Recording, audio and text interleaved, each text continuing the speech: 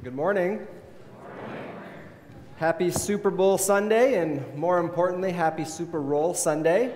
We've got a lot of donations in for the food shelf of all sorts of paper products on rolls, so you can continue to bring those in throughout this week. It's a great help to serving our community around us. YAP and mentor meetings today. YAP right after worship. Mentor meeting will be at 11:45. If you can come at that time, please. And then it's also Lay Ministry Sunday, so I'm going to ask the Lay Ministry Board to stand, please. Our members are Kelly Tufto, Carly Wager, Sharon Vick, Ryan Stoatsberry, Maggie Madsen, Ann Borstad, and Tony Offit. So we can give them a round of applause.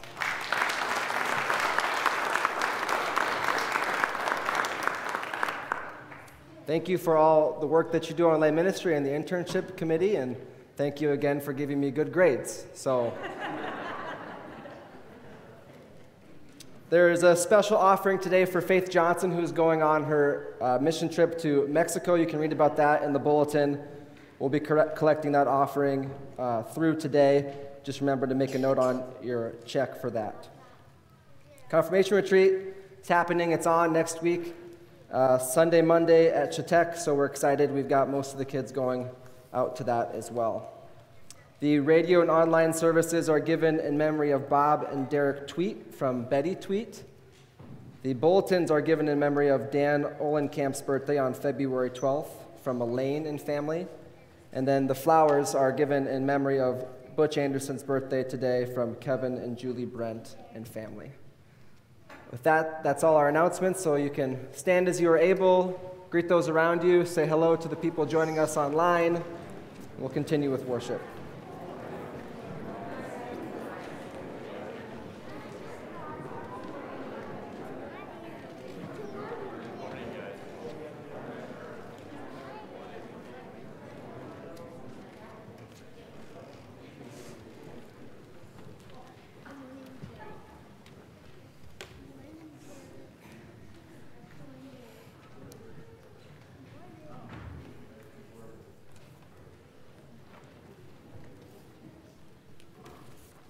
Continue with our confession and forgiveness as printed in your bulletin. Blessed be the Holy Trinity, one God, who forgives all our sin, whose mercy endures forever. Amen. Almighty God, to whom all hearts are open and all desires known, and from whom no secrets are hid, cleanse the thoughts of our hearts by the inspiration of your Holy Spirit, that we may perfectly love you and worthily magnify your holy name, through Jesus Christ our Lord. Amen. Let us confess our sin in the presence of God and of one another. Gracious God, have mercy on us. We confess that we have turned from you and given ourselves into the power of sin. We are truly sorry and humbly repent. In your compassion, forgive us our sins, known and unknown, things we have done and things we have failed to do. Turn us again to you and uphold us by your Spirit, so that we may live and serve you in newness of life, through Jesus Christ, our Savior and Lord. Amen. God, who is rich in mercy, loved us even when we were dead in sin and made us alive together with Christ. By grace you have been saved. In the name of Jesus Christ, your sins are forgiven. Almighty God, strengthen you with power through the Holy Spirit, that Christ may live in your hearts through faith.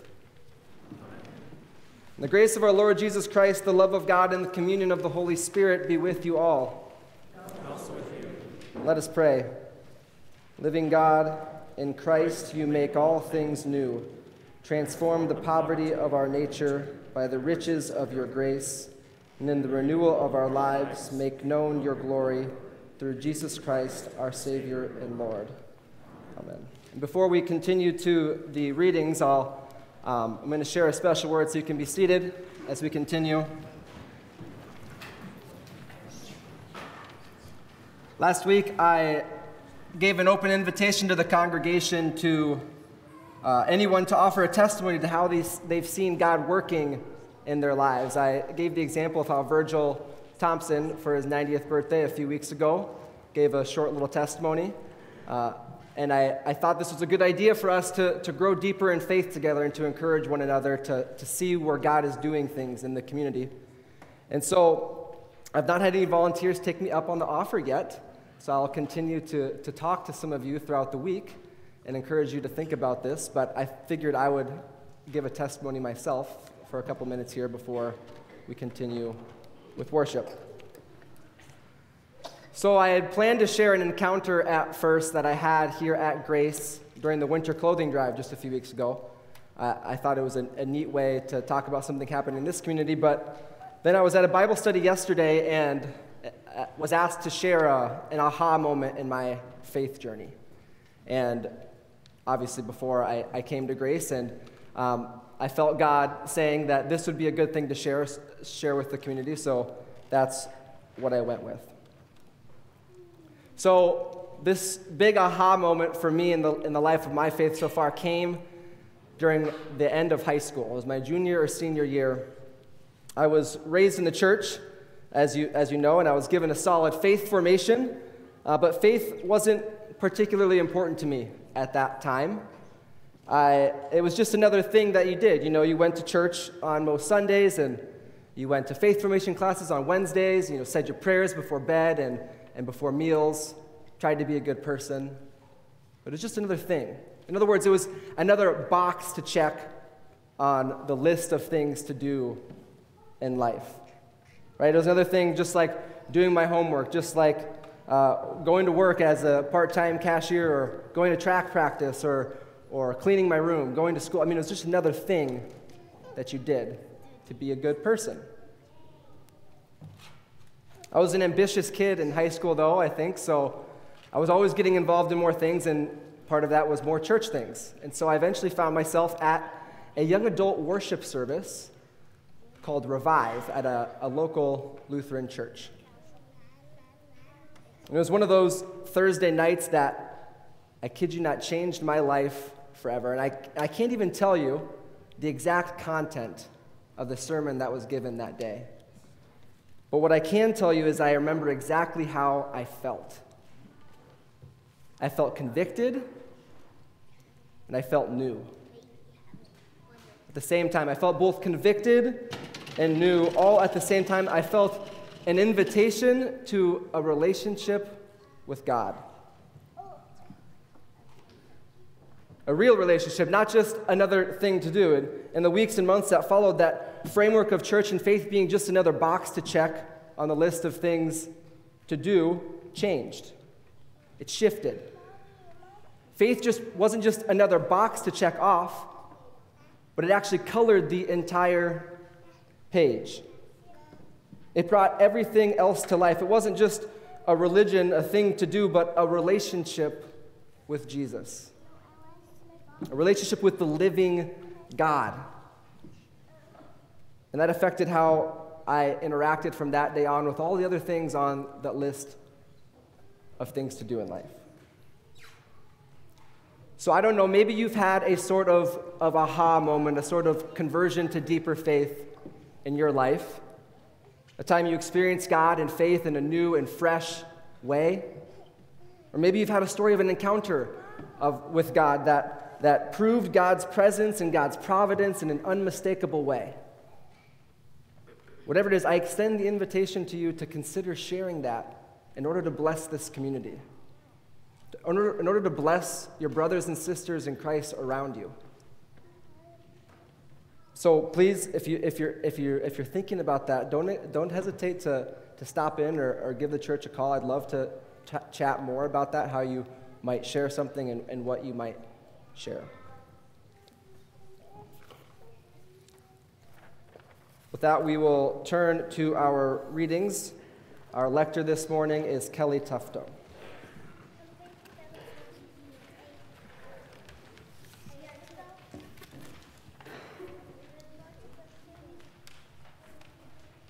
Good morning. Our first reading is from Psalm 1.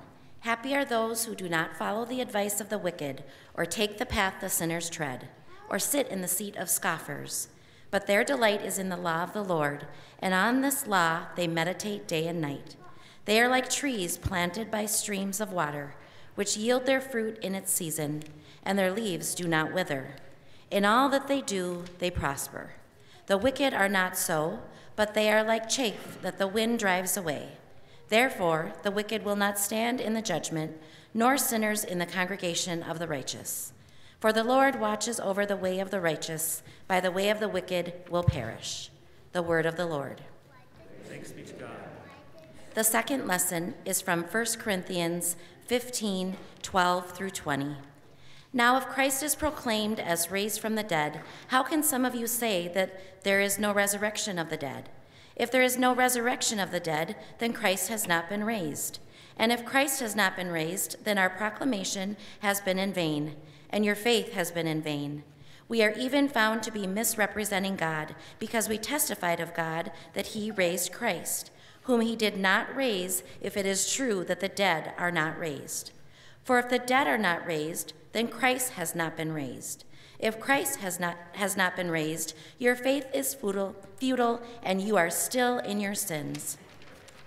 Then those who have died in Christ have perished.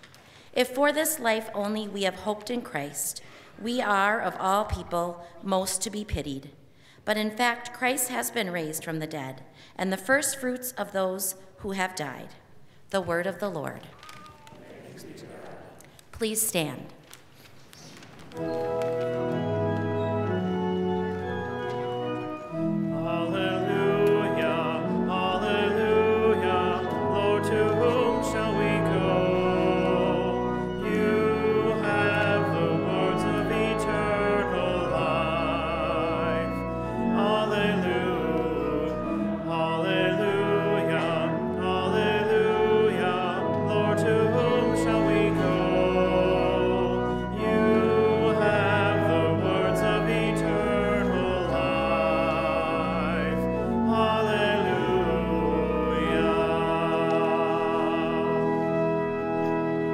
The Holy Gospel for this morning is taken from St. Luke, the 6th chapter.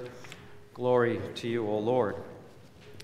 Jesus came down with them and stood on a level place, and a great crowd of his disciples and a great multitude of people from all Judea, Jerusalem, and the coast of Tyre and Sidon. They had come to hear him and to be healed of their diseases. And those who were troubled with unclean spirits were cured. And all in the crowd were trying to touch him, for power came out from him and healed all of them. Then he looked up at the disciples and said, "Blessed are you who are poor, for yours is the kingdom of God. Blessed are you who are hungry now, for you will be filled. Blessed are you who weep now, for you will laugh. Blessed are you when people hate you and when they exclude you, revile you, and defame you on account of the Son of Man. Rejoice in that day and leap for joy, for surely your reward is great in heaven. For that is what the ancestors did to the prophets. But woe to you who are rich, for you have received your consolation. Woe to you who are full now, for you will be hungry. Woe to you who are laughing now, for you will mourn and weep. And woe to you when all speak well of you, for that is what their ancestors did to the false prophets." This is the gospel of the Lord. Praise to you, O Christ. And you may be seated.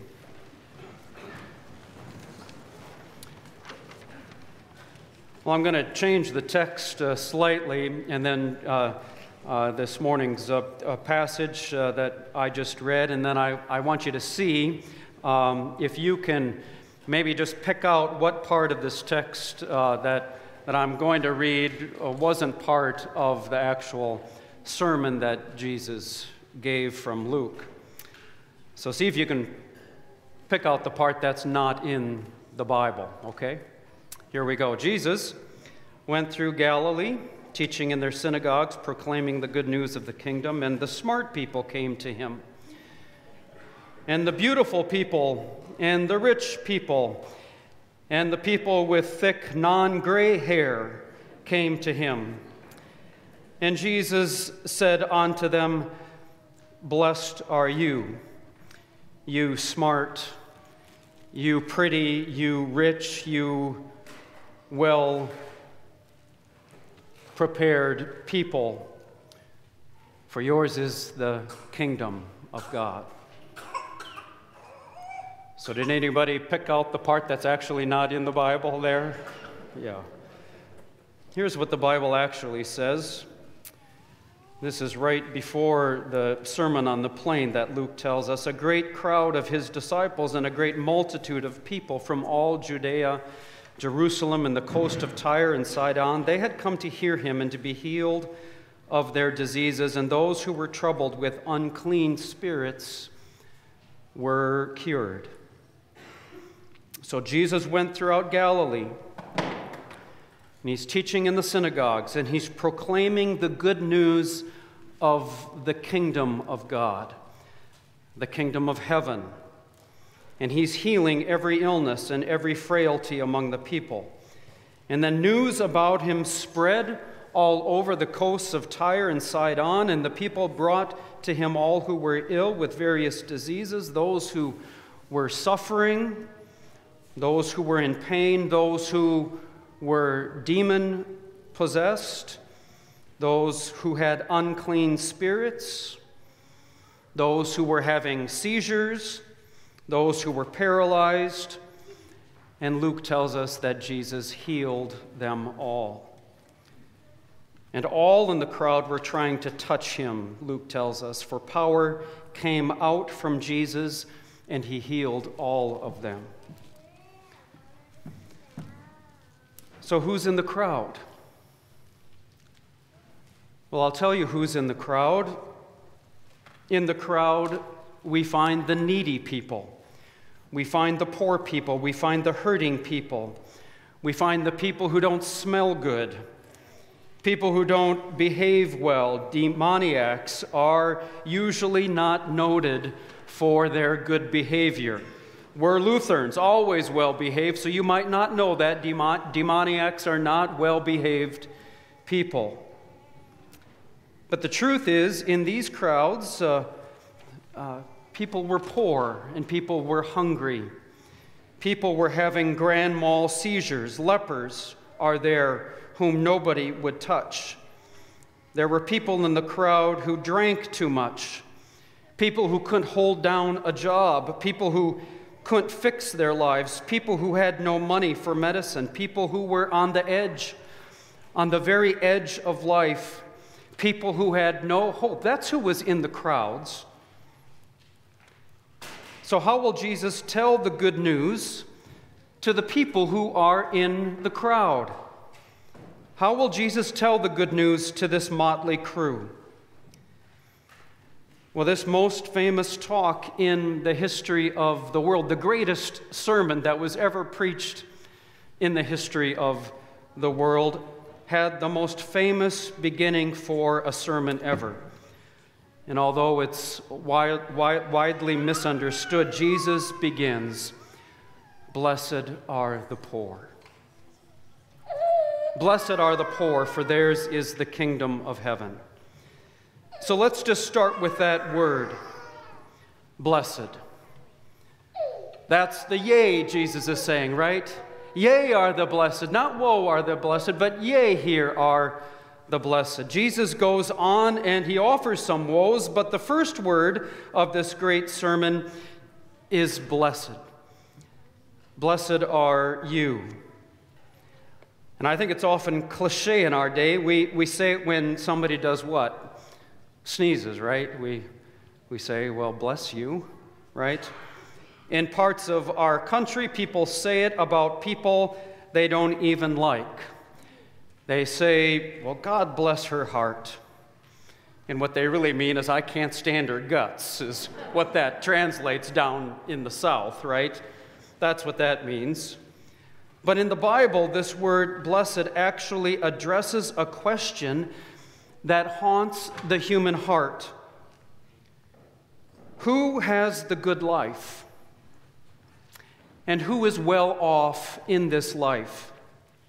And any serious thinker about the human condition must address this question. The biggest movement, I think, now in psychology, at least for the last 2 decades, has been what's called positive psychology. Research on happiness, research on well-being, research on what makes us flourish. And that is precisely about this question: who has the good life? And everybody has an idea of who has the good life. I mean, sometimes you'll be sitting in the backyard of your home, not in the wintertime, but maybe in the summertime, and you'll be by the lake, not in the wintertime, but maybe in the summertime, you'll be by the lake or by the pool, and maybe your feet will be up in the lounge chair, and you'll look around and you'll ask each other. It's like a little family liturgy, right? And you'll say, well, how you doing? Well, how am I doing? Well, I'm living the dream, right?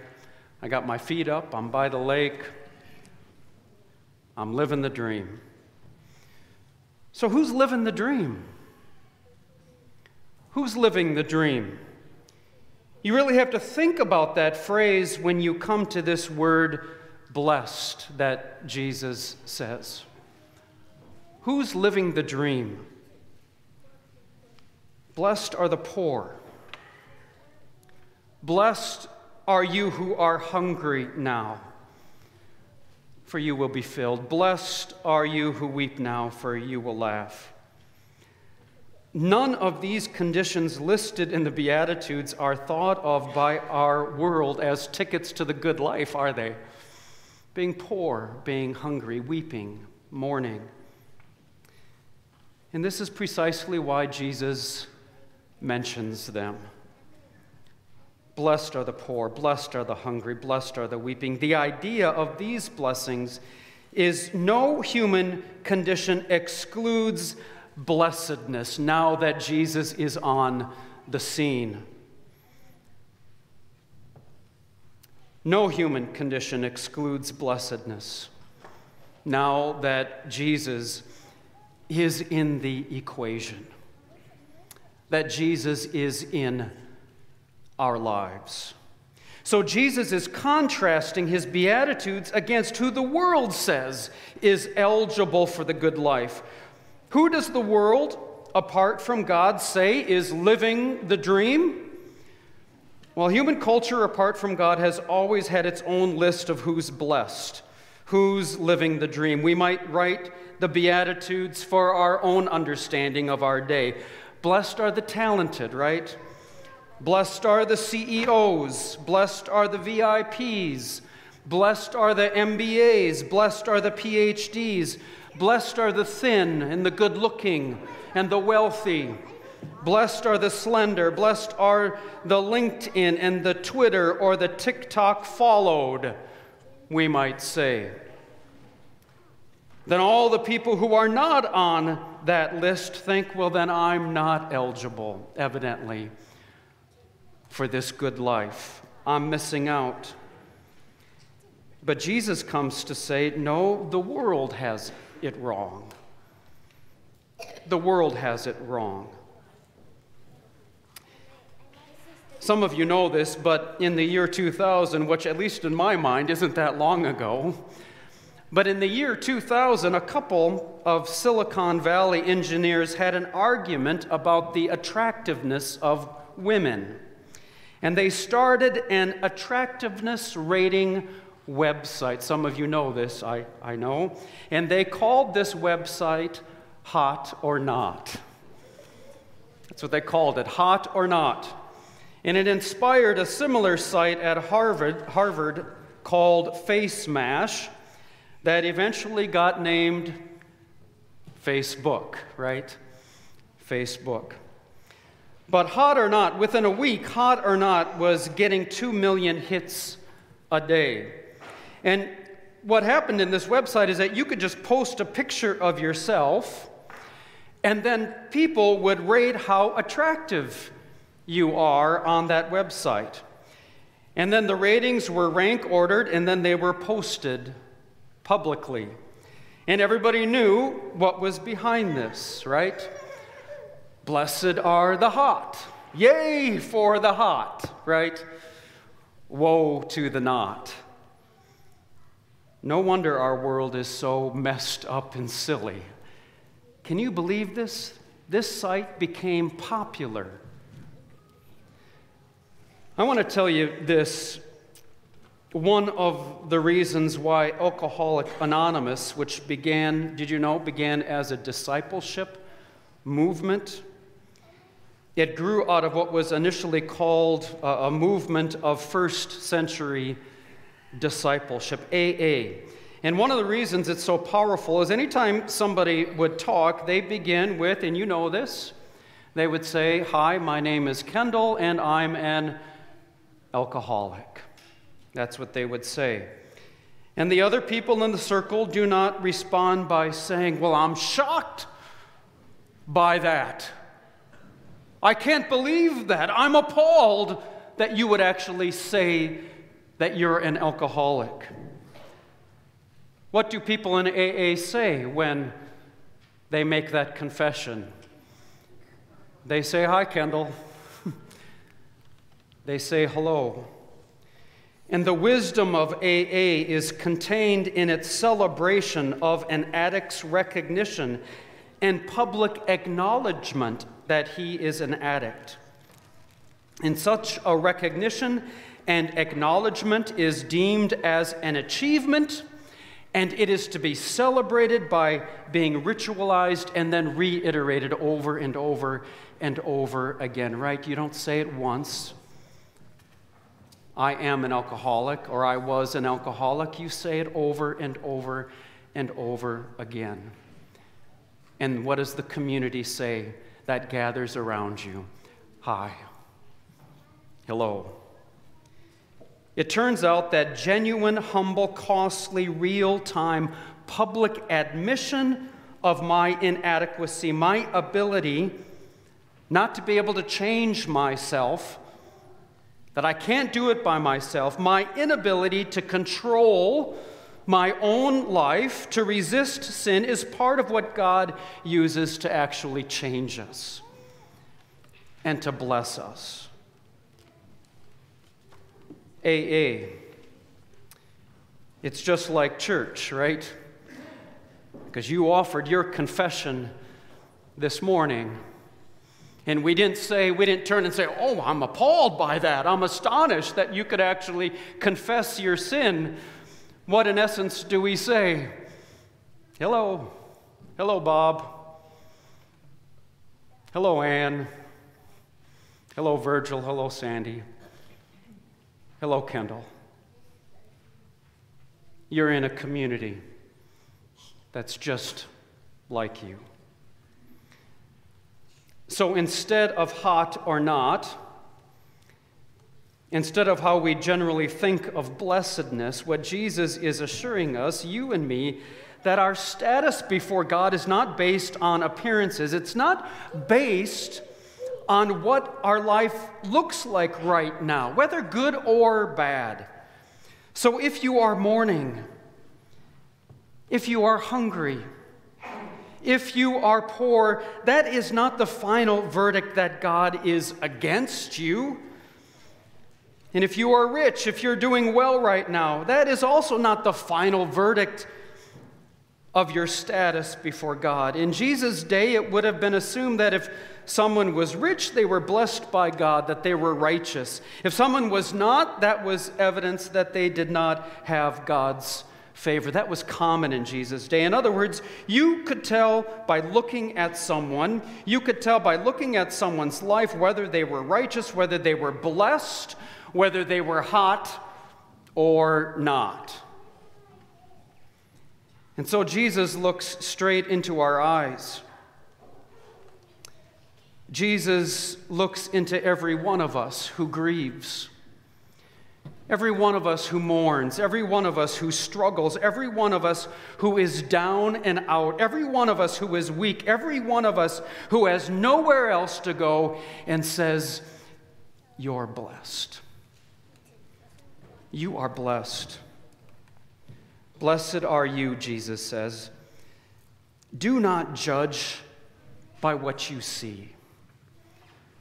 Do not judge yourself. Do not judge others by what you see. Judge by my word," Jesus says, "by my promises to you," Jesus says. Blessed are you. Blessed are you. So I thought we could just maybe practice this a moment. So I thought maybe you could turn to the person next to you and just say this to them. Without God, my life is a wreck. Turn to the person next to you and just say that. Without God, my life is a wreck.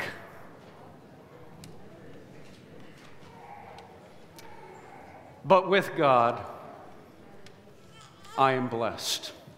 Can you say that? But with God, I am blessed.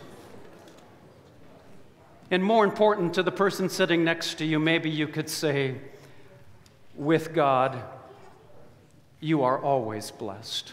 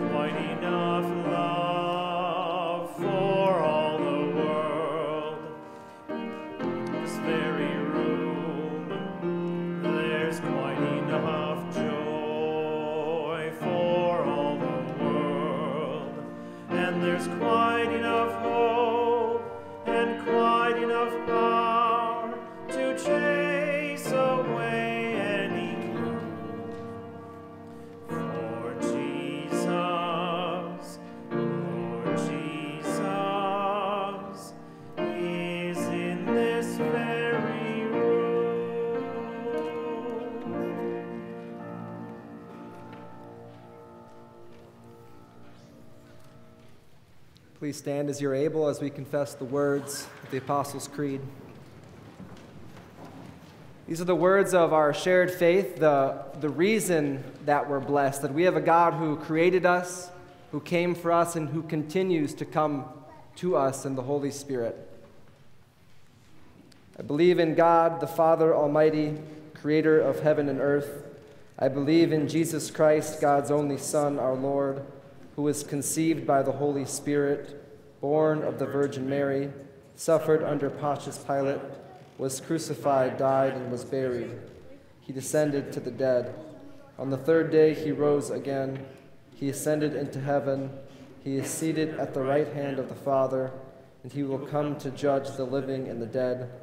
I believe in the Holy Spirit, the Holy Catholic Church, the communion of saints, the forgiveness of sins, the resurrection of the body, and the life everlasting. Amen. Let us pray. God of a new kingdom, we praise and thank you that this kingdom that you make come is not one of this world, but one of true freedom, where we are not defined by things like our wealth or reputation or other appearances. Help us to believe that we are only defined by your wealth and your reputation, by the riches of your love and the glory of your holy name. Let this kingdom come. Lord, in your mercy, Blessed Jesus, in calling us blessed, you invite us still to deeper faith. You invite us to follow you more fully. Cast out any and all fear that prevents us from taking the next step out in faith. Free us from the fear of being judged by others. Free us from the fear of losing things we hold dear. And free us from the fear of lacking anything.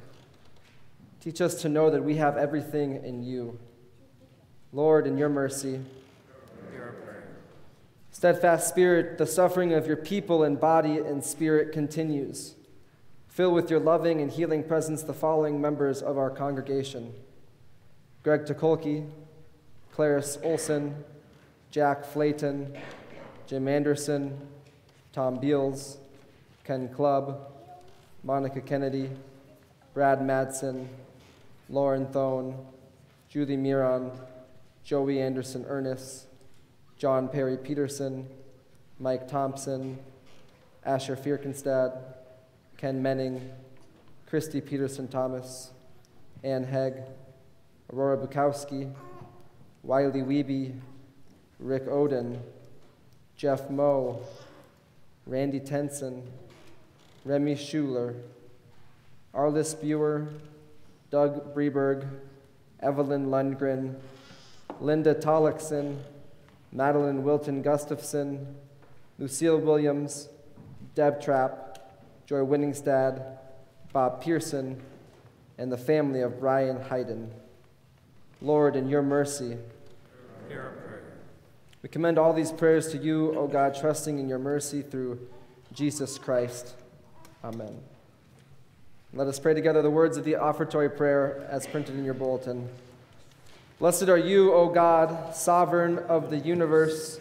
You offer us new beginnings and guide us on our journey. Lead us to your table, nourish us with this heavenly food, and prepare us to carry your love to a hungry world. In the name of Christ our light. Amen.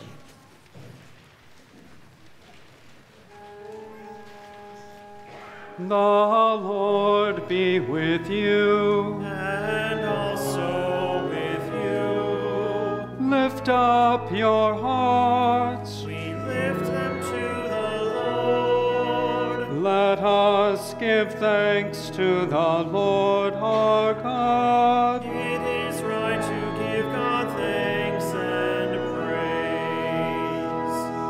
praise. It is our duty and delight that we should everywhere and always offer thanks and praise to you, O God, through Jesus Christ, who is your light made manifest to all the nations. And so with the church on earth, all creation and the hosts of heaven, we praise your name and join their unending hymn.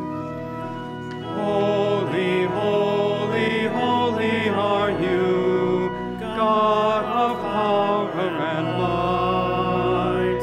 Heaven and earth are filled with your glory. Hosanna in the highest. Blessed is the one who comes in your name. Hosanna in the highest. Hosanna in the highest.